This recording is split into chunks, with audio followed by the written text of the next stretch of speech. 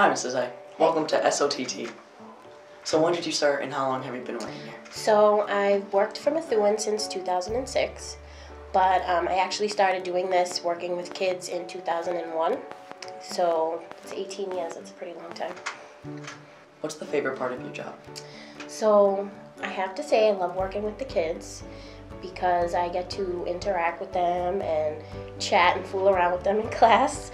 I'm actually right in the classroom setting. I sit in a student desk just like them, so I'm on their level. I talk to them like I'm one of them, and I think that's why we get along so well. They know they can come to me and ask me anything they need, and we have a blast. Who is someone you look up to as a role model? So I actually have two people. I had my mom and dad. They taught me everything I know. They taught me how to do the right thing. Doesn't mean I do it all the time, but that's okay. Taught me that you have to work hard for what you get, and just be nice, be kind to people. So they're great. They've worked really hard their whole lives. They were retired teachers, both 35 years, high school, and that's it. Work ethic and being a nice person. That's all you need. That's awesome. What's one piece of advice you'd like to give to the students watching?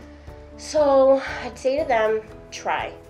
Don't ever give up when things are overwhelming, because that's the easy way, and I know it's so hard. And ask for help. Don't be ashamed, don't be embarrassed to ask for help. Some people want to help you guys. Some people that's what they're there for. They're dying for you to ask them for help, and they're dying to help you. Don't let things get away from you too quickly. Like, never stop, never give up. Powerful. What does a day in your life look like? So, pretty boring and uneventful.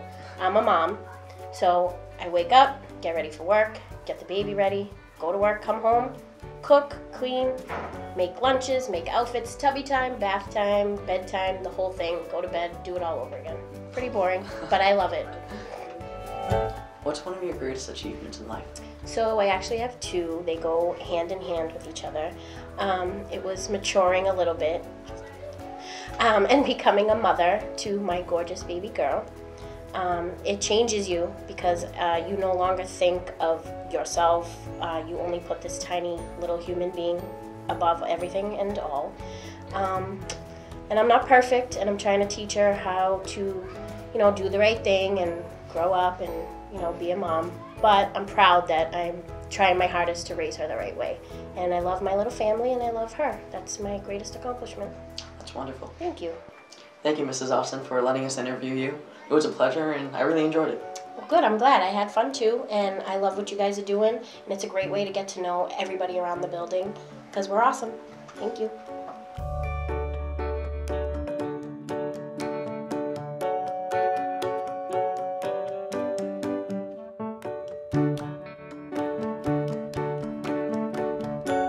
So, Christelle, what's your favorite thing about Miss Austin? If I were to choose just one or two, it would be her compassion and her patience. How you doing, Michael? Pretty good, man. How does Miss Austin encourage you to do your best? She encourages and inspires me every day. She pushed me further, and I'm very thankful. Why do you appreciate Miss Austin? I appreciate Miss Austin because she helps me with my problems and she helps me do my work in class. What's the biggest lesson Miss Austin has taught you? The biggest lesson Miss Austin has taught me that if you're going to be fresh, at least do it in a sophisticated and kind manner. Also, Miss Austin has taught me how to mix balance between my good side and my evil side. So, thank you, Miss Austin.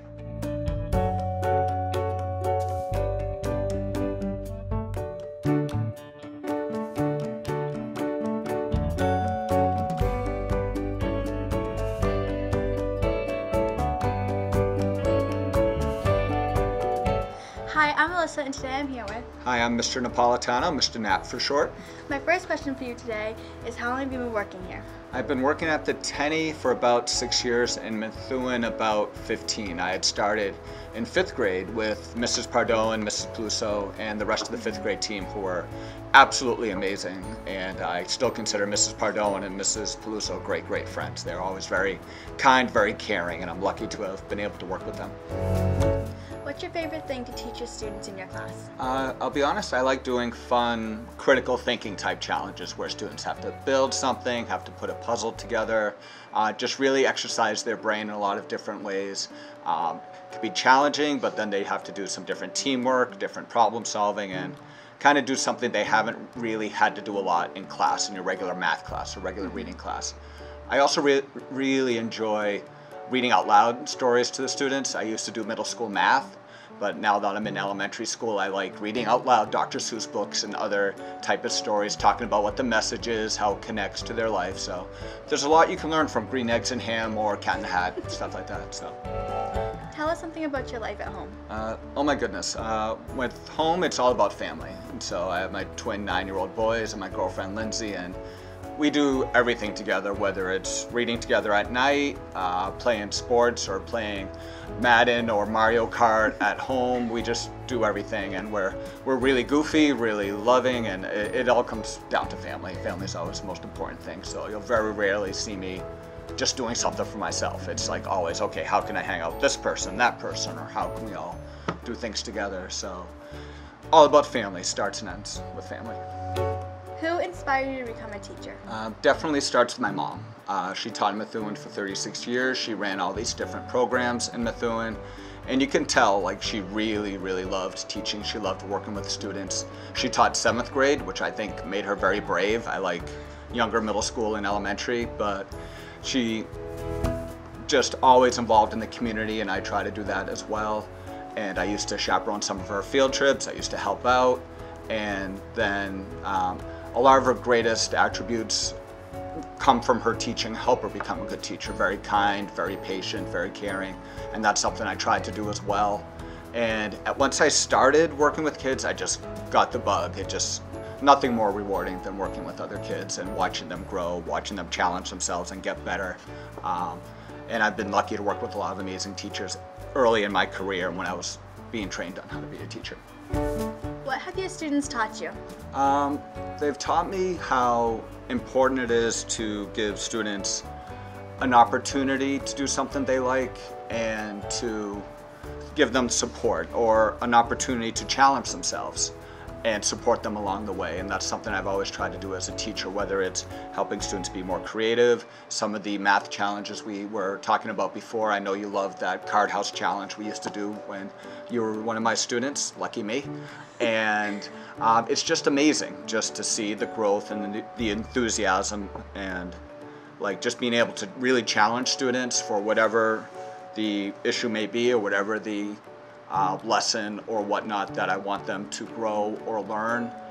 It's really important to give them that opportunity, challenge them, set high expectations, and then just the level of satisfaction for both the students, the parents, and myself to say, I knew you can do it. Wow, look at you. That's one thing that students have taught me, just how important it is to give students the opportunity and then the support, and then it's amazing how much they surprise themselves. Who are you thankful for here at the Tenney? Oh boy, well, as much as I love the students, and just I've had amazing students through the years, including the person right in front of me, the staff here is unbelievable, and I'm lucky to have worked in both the middle school and the elementary school, so I get to meet so many more amazing staff that are just inspiring as teachers, but also genuinely good people. I'll never forget how kind and caring and wonderful Mrs. Pardoin and Mrs. Peluso were. I was lucky to be their partners, as well as the entire 5th grade team. And there are so many other teachers in the middle school. I mean, Mr. Patton for doing this. I remember all the help Mrs. Stogler gave me with ELA, Mrs. Gravel gave me in math. I remember just watching teachers like Mr. Folks and all the amazing things that he does with his band. I used to be in the band once upon a time, and he just really goes above and beyond. Mrs. Folks, on how she is always willing to help out the students and how much she cares about the students, but also the staff. I know she's been a big help for me as well. Mrs. Torner in 6th grade helped me a lot as a 3rd grade teacher, and I'll always appreciate that as well. Mr. Shields, who's helped me both middle school and elementary school, and he just, I don't know where he gets his energy, but it's amazing, and I need some. And then there's the elementary wing. I mean, the whole 3rd grade team was very welcoming, was very very helpful because I was learning a lot. I did not teach reading in a long time, and it's a big transition from middle school math and science to elementary school doing everything. So Mrs. Godek, Mrs. Hogan, Mrs. Toner, who I mentioned, just a lot of wonderful expertise and support. And there are so many other teachers that go above and beyond. Talking so fast. There's so many people to fit in, like Mrs. Boschman with everything she does with the computer lab and the library, and just always being willing to help out, to the PE teachers and their Halloween bonanza. I don't know what to call it, the way they decorate that gym. It's just, I've met a lot of amazing teachers from a lot of different schools, but there are so many people in the Tenney that go above and beyond, and I just can't name them at all. So I apologize for all the people I did not mention or forgot to mention, because there are just so many. But I am very lucky to be here at the Tenney because I've learned a lot. I've enjoyed all of the kindness, all of the support, and I like to think it's brought out the best in me, because we do have an amazing school, including the students. Thank you for letting me interview you. My goodness, thank you for letting me be a part of this. I mean, it's great to be able to see you again behind the scenes, Matt, Ella, and everybody else. So it's always fun seeing some of the former middle school students. I miss you guys. I miss seeing you guys at this end of the wing, and I enjoyed hanging out. There's a lot of laughter behind the scenes, so stay tuned for the outtakes. I hope they're not too embarrassing for either one of us. But thank you for doing this, and big shout out to Mr. Patton for setting this up, because this is awesome. Thank you, Mr. Thank you very Patton. much, guys. What's your favorite thing about Mr. Knapp? My favorite thing about Mr. Knapp is he's helpful and he always tells me to believe and keep it. Ella, why do you appreciate Mr. Knapp? I think he's really great, and I appreciate him because he not only teaches us a lot, but also we have a lot of fun doing it. Tell me something you most like about Mr. Knapp. I like that he's positive and he's super nice.